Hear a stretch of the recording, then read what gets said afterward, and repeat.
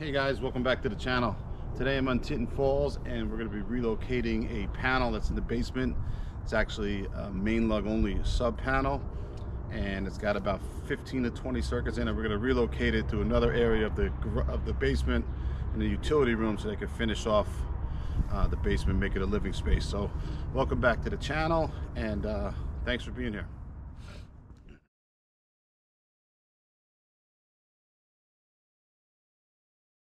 Okay, so my first order of business here is to get this 2x4 pressure treated lumber attached to the cinder block wall. And I'm drilling a small pilot hole so I know where to drill my 5/8 hole with this big SDS Plus M18 drill.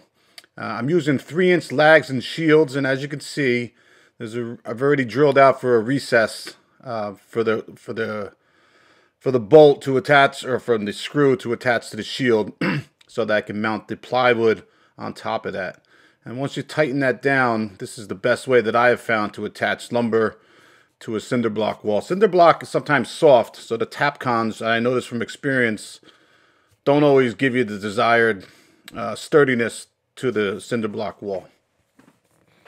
So at home, in my garage, I paint the plywood here. It's just some kind of gray I picked out. I forget the color of it, but I got a gallon of this stuff, so all the new panels that I'll be putting in, you'll see that color panel board. So I was here over the course of 2 days, and what I'm doing is I'm relocating what used to be a main breaker panel, but they upgraded. It's kind of a weird setup where they got a 200 amp main on the outside of the house, which is kind of strange, especially in this neighborhood. It's an overhead service, but anyhow, they installed a generator some years ago, and there's this panel that's down in the basement now used to be the main breaker panel to the house. I could just tell from experience. But when they added the generator, it looks like they might have added this 200 amp panel on the outside. And of course, they got a automatic transfer switch panel, but it doesn't do the whole house. So it's not a service rated transfer switch. Anyhow, we're relocating the sub panel, or the sub panel, so that they can finish off the basement and the panels then in the utility room. So, so I got the board mounted here, and now I am getting my PVC attached to the bottom side of the joist here, and I'll go to the outside and reroute this conduit all the way back to the transfer switch. But for the first day here, I want to get my panel mounted and do all this inside work, so that when I turn the power off tomorrow, the next day when I get there, it's not a long outage. This job actually took me a little bit longer than I had anticipated, which is okay.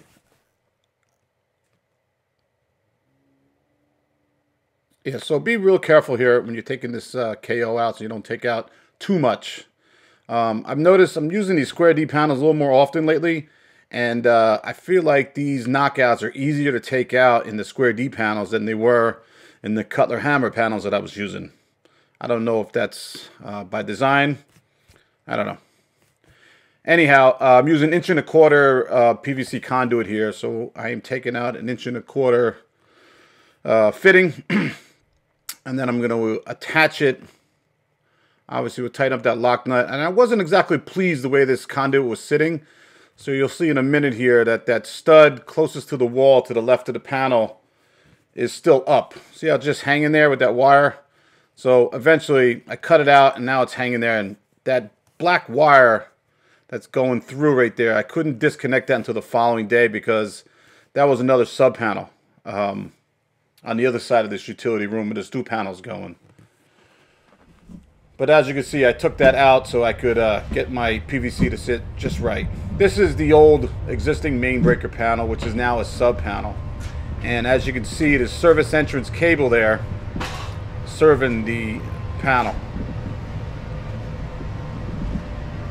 Everything was open here, and he's pretty close to getting ready to remodel in his basement and finishing it. Those 12 wires on the left-hand side right there, eventually tomorrow, those will all go into the new sub panel that I'm installing today.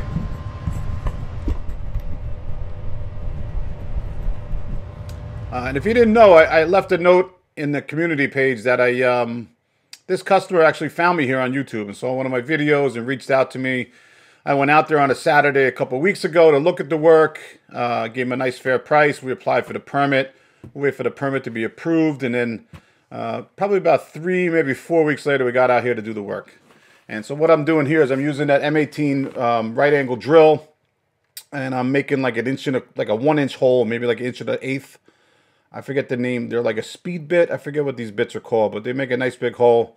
And what I'm doing is I'm running new wires to the new sub panel, and eventually we're going to, the wires that are in the existing panel to my left hand side right there, we're going to extend them by a few junction boxes, but that won't be until later on in the video, and that wasn't until the following day. But the first day that I was here, I wanted to get as much work done as I can before I had to turn the power off to extend those circuits and to reconnect the new feeder.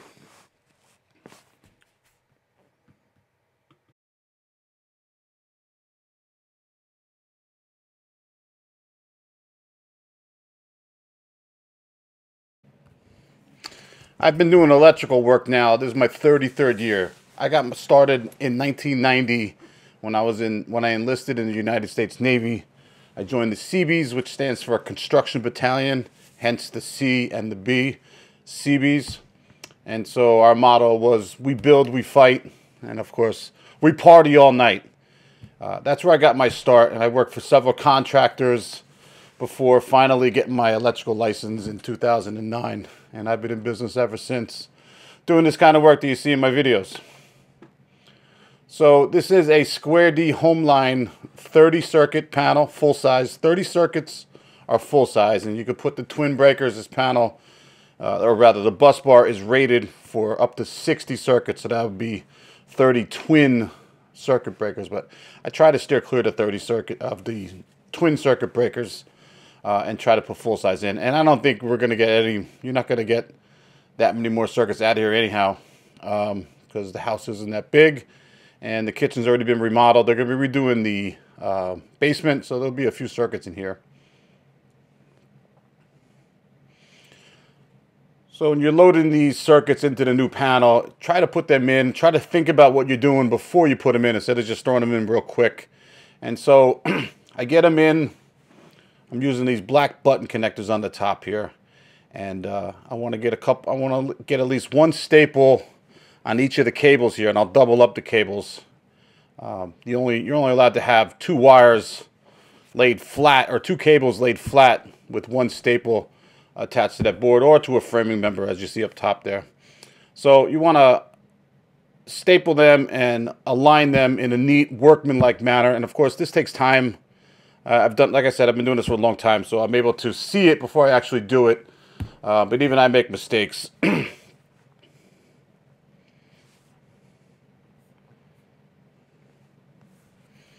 Once the circuits are inside the panel, I start ripping off the sheathing, and I use a utility knife, a Milwaukee fastback utility knife, to strip back the sheathing on the cable, and then I come back and I take away the wrapping around the equipment grounding conductor.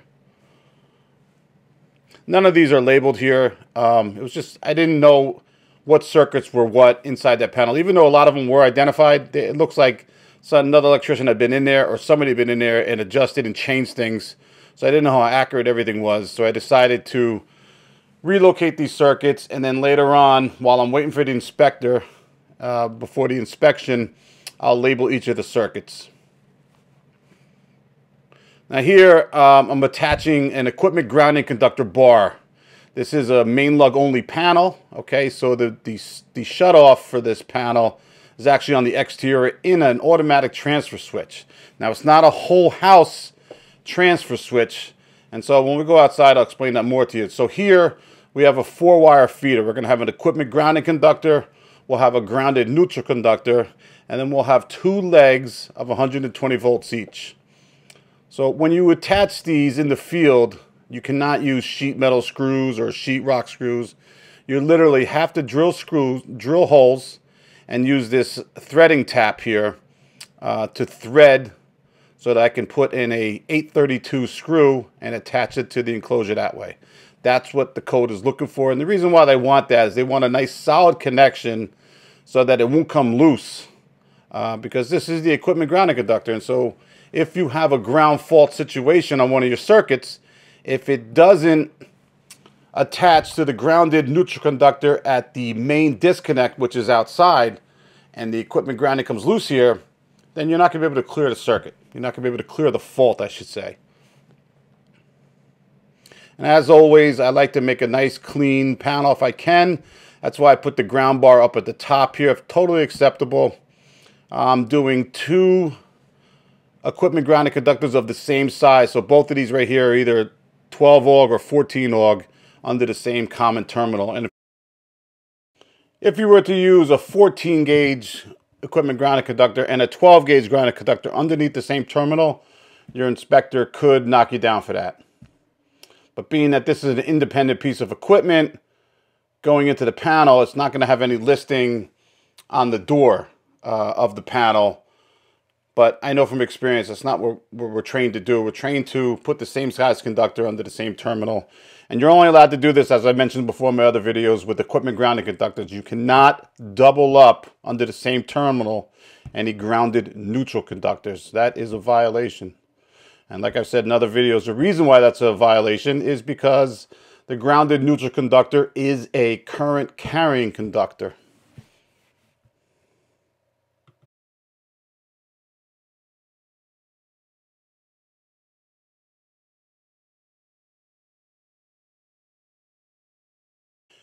Here's where I begin terminating my grounded neutral conductors. And these, as you can see, they're from an isolated bar right there. So they're different than what's bonded to the enclosure. All right. So that neutral, grounded neutral conductor is completely isolated from this panel enclosure. All righty.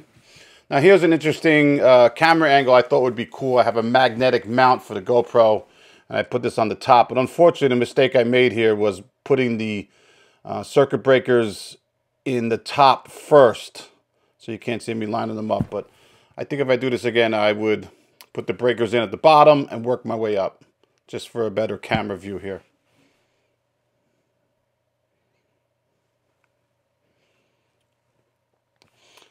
I believe I had about 20 circuits here. I had one double pole 40, which actually feeds out of this to another sub panel that's off camera here to my right in the same room. It looks like that was installed when they remodeled the kitchen. There's a lot of 12-wire circuits in that panel. Other than that, everything in here is a single pole circuit. I did put some double pole circuits in here because, circuit breakers, because I had some multi-wire branch circuits. One of the things the owner asked me to do when we moved this panel was give him a receptacle for his dehumidifier in that utility room. So I'm bending some conduit here without even measuring, and I'm going to be doing back-to-back box offsets, one that's going to go into the bottom of the panel and the other one that's going to go into a single gang utility box, where I'm going to put a single receptacle in lieu of a GFCI receptacle, because the GFCI receptacle could trip. Now, there's nothing in the code that allows for this, but most inspectors in New Jersey will allow you to put a single receptacle in as long as it matches the same overcurrent protection as the circuit breaker. So if you put a 20 amp circuit in, you need a single 20 amp single receptacle. And this way, that particular receptacle will only serve the dehumidifier, and that's what allows us to not put in the GFCI receptacle. Check with your inspector before you do that. Most inspectors in the state allow this. Of course, when we do the inspection, he could knock me down for this, and I'd have to put in the GFCI. But the trouble with that is you will have a you have the potential for a nuisance trip. And if that dehumidifier is important to the area and it's not working, well, you can see how that could be a problem, especially if you're not at home when that happens, or maybe you're away for a few days away from home. That could be a real problem. Now, obviously, I take pride in what I do here, and I try to do a nice job and I could have ran PVC. I think EMT looks a little sharper. It takes a little bit longer to get in place. But with those offset bends back to back right there, it allows for a nice looking job. So there's the 20 amp receptacle, 125 volt. Pretty soon here, I'll put the panel cover on, and that'll be the end of the first day. And then we'll get on to the second day where we're able to turn off the power to the house here, or to this particular panel, and start doing some demo with those existing circuits that were flapping in the breeze. So the next morning when I returned, I was able to turn off the power to the panel that was still live. And some of these wires that were going across that were in the way, I was able to redirect them into the new sub panel. So that's what I'm doing here. You can see there's a bunch of 12 wires. There was that black 8.3 right there, which is a 40 amp feeder to another panel. So here I'm able to get rid of all the old wires and scrap them, put them in a pile. Then I'll put them into my truck, and we'll bring them over to the scrap yard when we get a moment. I like working with the new cables here a lot more than the old cables. So the old cables that aren't going to reach the new sub panel, you'll see here, I'll put them up into a couple of junction boxes, and we use 4-inch square boxes. I usually keep the deep 4x4 by 2 1/8 4-inch square 1900 boxes. And then I'll put a box extension onto them to give that more cubic space for the conductors. And so I have a total of, I think, 8 or 9 circuits that I'm extending into these 2 boxes. And the idea is when they finish off this basement, there'll just be 2 blank plates up in the ceiling, because obviously we can't conceal these old conductors, and rerouting them and rewiring them to the boxes where they go to would just be too much, would be too expensive. So this is the alternative way of doing that. This is actually what I would do at my house, and it took a few more hours to do this, but I like this kind of work. I got plenty of lights here, and I was happy to make this video for you guys. So here's the 2 boxes, or the 2 boxes and the 2 extenders that I'm using. So I take out my KO seals, and I don't know if you know this, if you live in New Jersey, they used to have the Garden State Park. We used to use tokens before they came out with the Easy Pass. And so a lot of people got those tokens. Those knockouts are the same size as those old tokens. And when I first got into the trade, we would drive from Union down to Old Bridge, New Jersey to wire these new townhouses that we were working on. And the guys told me that the tokens were the same size as those KO seals. So they would take the KO seals to use them as the tokens to get through the toll booths. If you are an electrician in New Jersey and you remember that, leave me a comment down below. I'd be interested to know. Now, this might look like a giant mess, and it is, but it's controlled chaos, believe me. I've got, I think, 4 20 amp circuits and 4 15 amp circuits, and one of them, and another 12-3. And so the first thing I want to do is I want to separate all my grounds and neutrals and my hot conductors. And I want to put together all my equipment grounding conductors and tuck those away at the top of the box after bonding the box, of course. I don't think I showed that in the video, but there's a green screw in each of these metal boxes where one of the wires from one of the circuits, from the largest circuit, so a 20 amp equipment grounding conductor, gets terminated around a green screw which bonds the box. And then you attach all of the grounding conductors from each of the circuits together and tuck them away. Then 1 branch circuit neutral and 1 branch circuit hot goes to the new wire that goes to the sub panel. And you do that ad nauseum until you're finished completing and extending the circuits here. So the first thing I do, obviously, is make all my splices and then tuck them away into the top box there.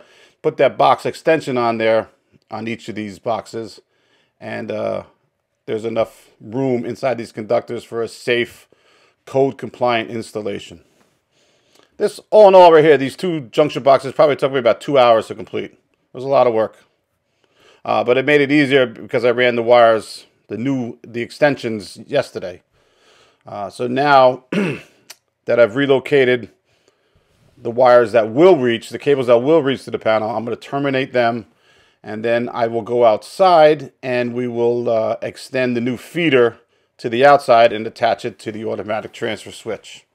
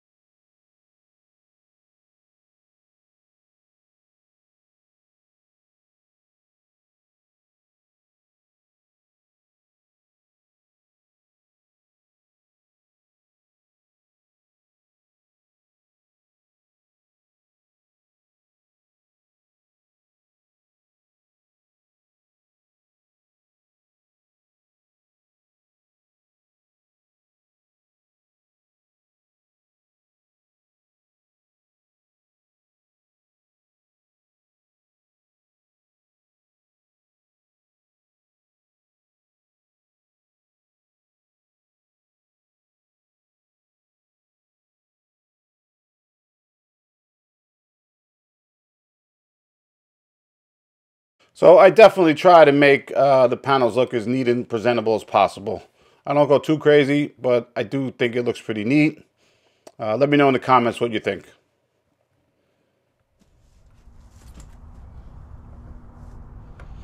All right, so here's the Kohler automatic transfer switch, and it's a 17 kilowatt standby generator. It's not the whole house. And this is the transfer switch, what it looks like maybe like an 8-circuit enclosure. For circuits that are connected. And so this feeder in the new panel that I'm putting in is connected to this automatic transfer switch. So what I'm doing is I'm disconnecting the old feeder because it's obviously not going to reach.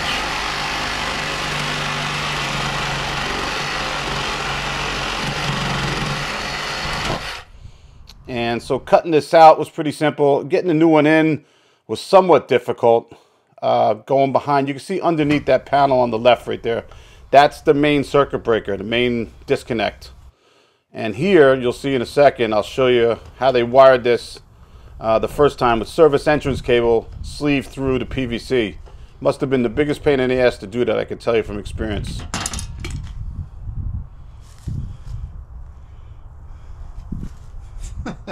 What a pain in the ass that had to be to put that together. Crazy. So they literally stripped back about 10 feet of service entrance cable.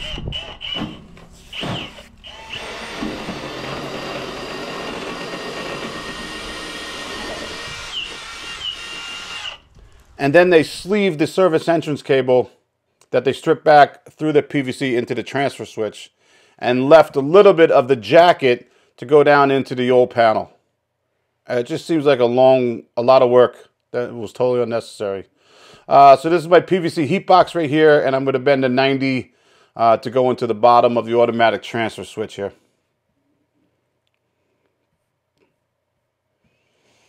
So I'll take a quick measurement here and mark it and then cut it, and then I'll get my I'll get some PVC glue and we'll put in the male adapter, and we'll get this end finished before we go back to the other end, which proved to be a little bit difficult.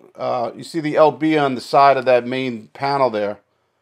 So I got to go underneath it and then kick like a 22-degree angle. It was a pain in the neck, and thanks to the editing, it makes it look easy. But I struggled with this for about an hour just to get this right because the conduit wasn't level. It's a little bit higher over by the transfer switch and a little bit lower over here by the LB just to get that angle.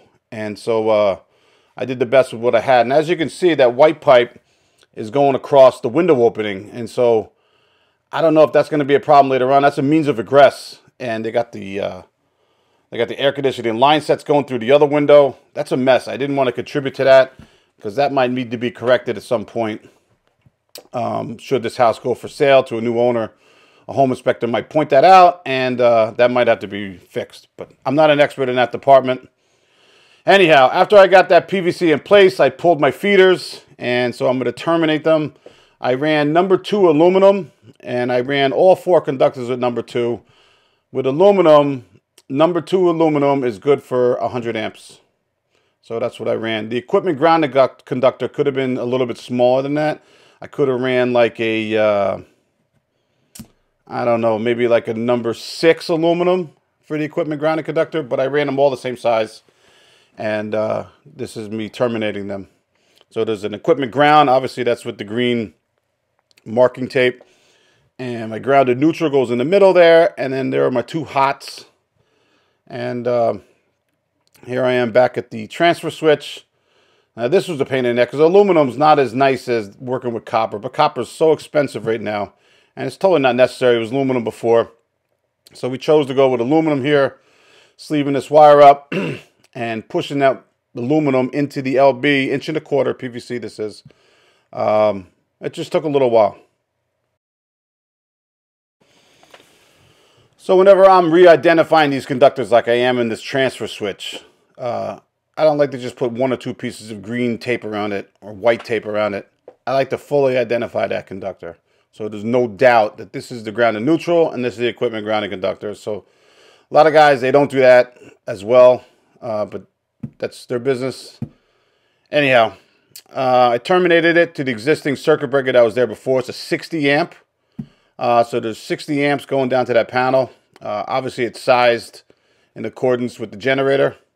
But in case we ever want to upgrade that generator, the number 2 aluminum good for 100 amps is in place. Now, this is the main breaker panel, and that wire that I had connected right there was a temporary feed for a freezer in the basement and a couple of sump pumps that the owner was concerned about. So we gave them temporary power. This is an old 200 amp NEMA 3 panel, and I had a hard time getting that panel cover back on.